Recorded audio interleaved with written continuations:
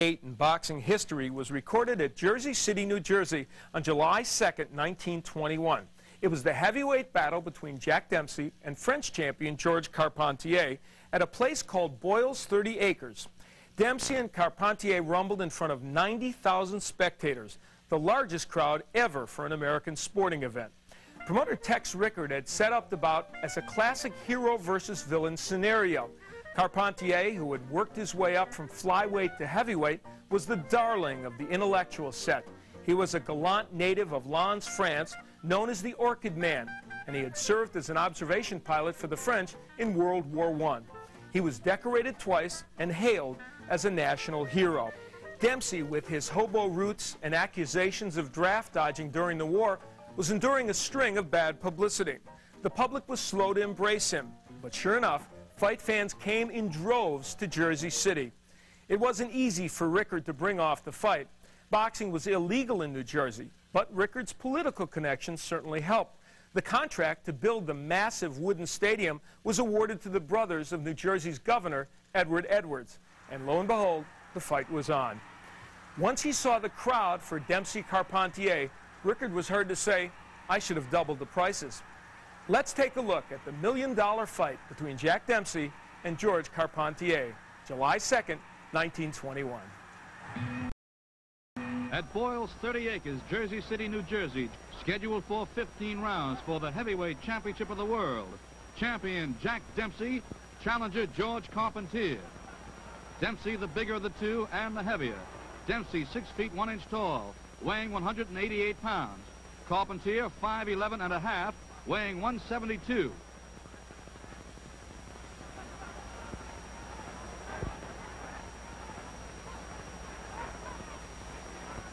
The attendance was 90,000, and the receipts $1,789,238. The attendance was the greatest crowd ever assembled for a boxing match, and the largest crowd ever assembled in America for any sporting event.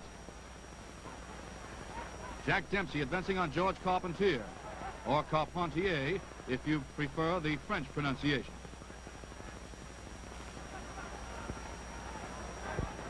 This was the first World Championship bout ever broadcast over the radio. Major Andrew White was at the microphone. The referee is Harry Ertl.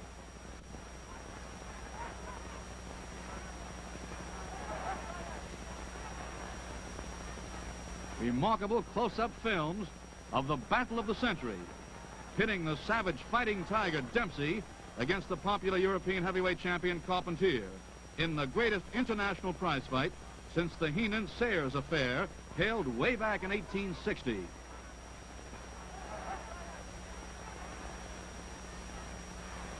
Jack Dempsey, the Manasseh Mauler, 26 years of age. Georges Carpentier, 27 years old. Carpentier managed by Francois Descamps. Dempsey managed by Jack Kearns.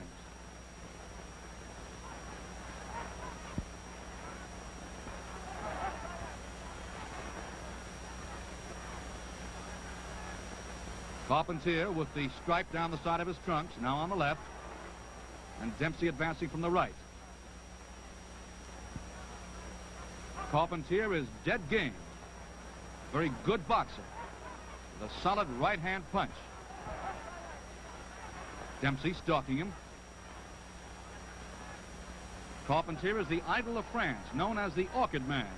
Started fighting in 1907 and has campaigned in every division from flyweight up to heavyweight. That's the end of a good first round.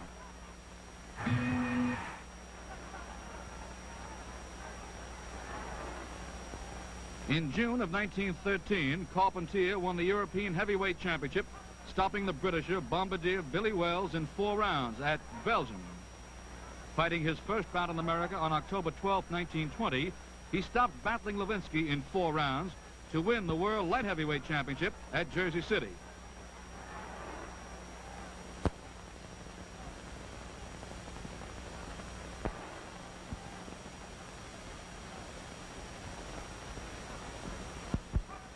This one of the classic fights of all time.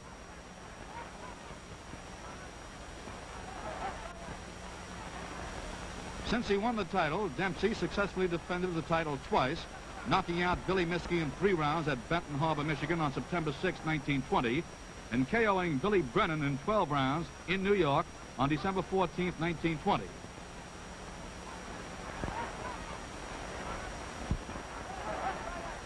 Dempsey, the bigger, the stronger of the two, the heavier hitter. Carpentier, much faster, a very clever boxer, and a good puncher. This is round 2 of the scheduled 15-rounder for the heavyweight championship of the world. Again, these wonderful close-ups of Carpentier and Dempsey.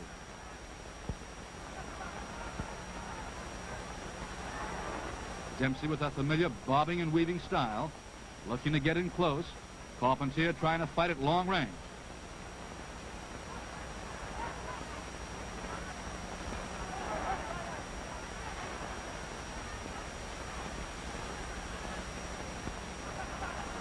Carpentier has a bloody nose.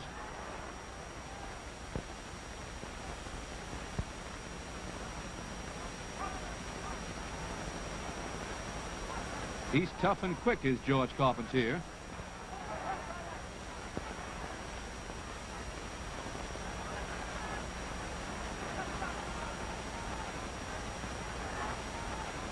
Sandy, in Los Angeles, when you pitched your 7-0 shutout, you were quoted as... Only on... This is ESPN Classic. This is round 3 at Boyle's 30 Acres, Jersey City, New Jersey, July 2nd, 1921, for the heavyweight championship of the world.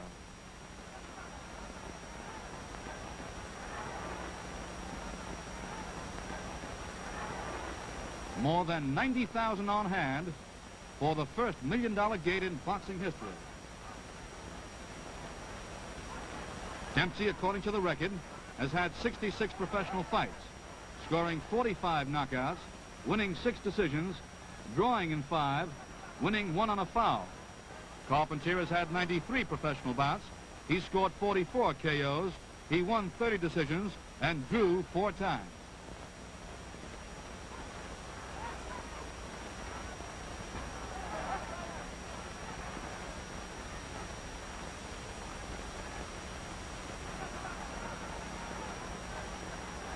Dempsey is a great body puncher and infighter.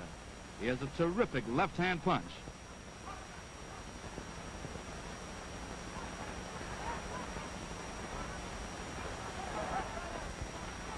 Here he is trying to close in on George Carpentier.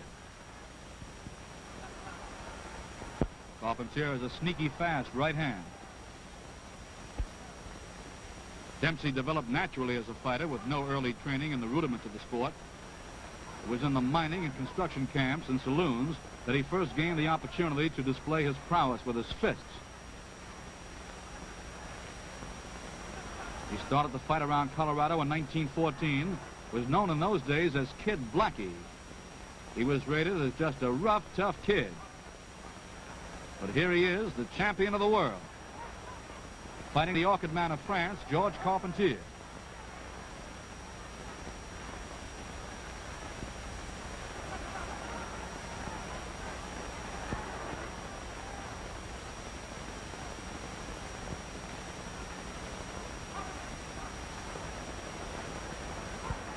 Carpentier always looking for boxing room.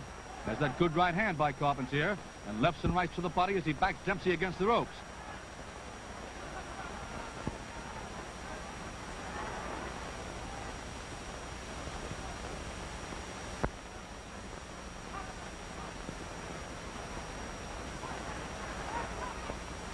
Dempsey still advancing on George Carpentier. Carpentier fighting back.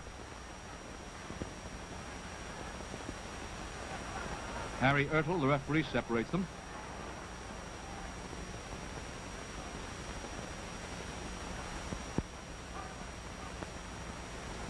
Carpentier's face is pretty well battered now. Dempsey is unmarked.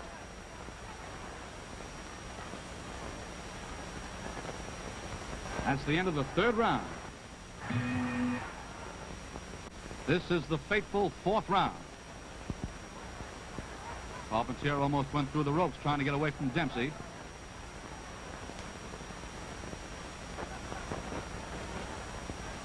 Again, he ducks away, does Carpentier.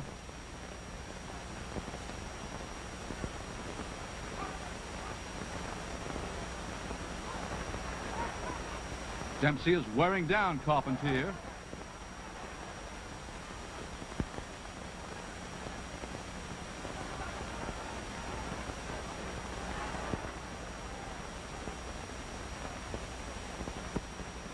Dempsey stolidly advancing. Ferocious. Terribly strong. Carpentier now beginning to show signs of weariness. That terrific body attack by Dempsey is beginning to take effect. Ripping right hands by Carpentier, but Dempsey is not slowed. Another ripping right hand, grazing Dempsey's chin. Dempsey keeps coming on. Carpentier trying to hold Dempsey. And finally, they're separated.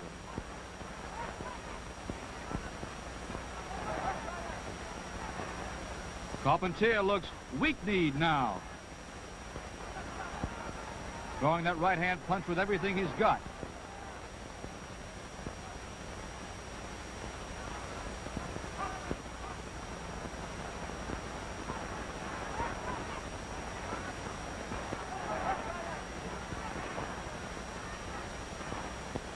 Carpentier may be hurt. He's holding on. Again, almost losing his feet as he threw that right-hand punch. And again.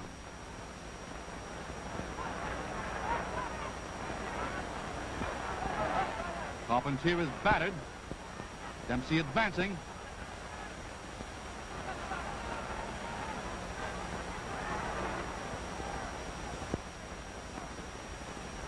Carpentier is in trouble. Dempsey still belting away to the stomach.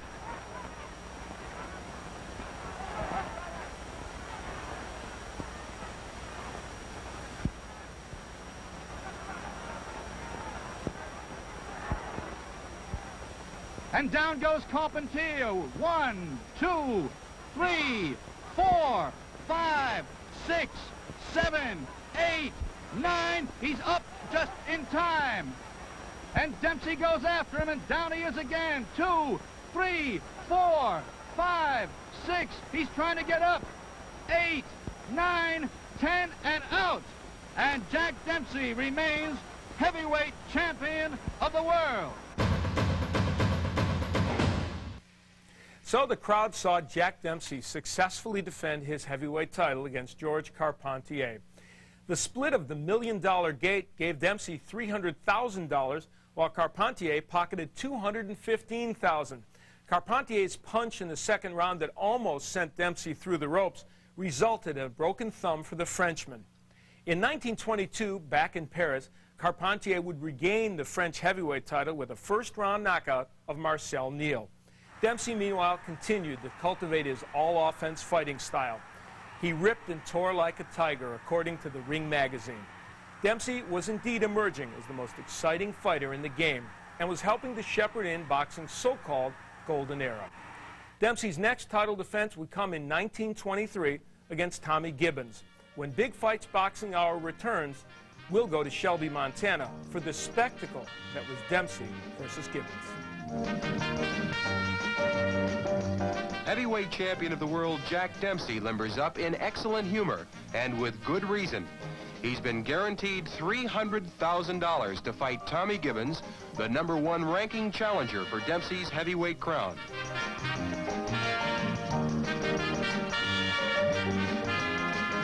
Tommy Gibbons, only 5 foot 9.5 inches tall, expects to weigh approximately 184 pounds.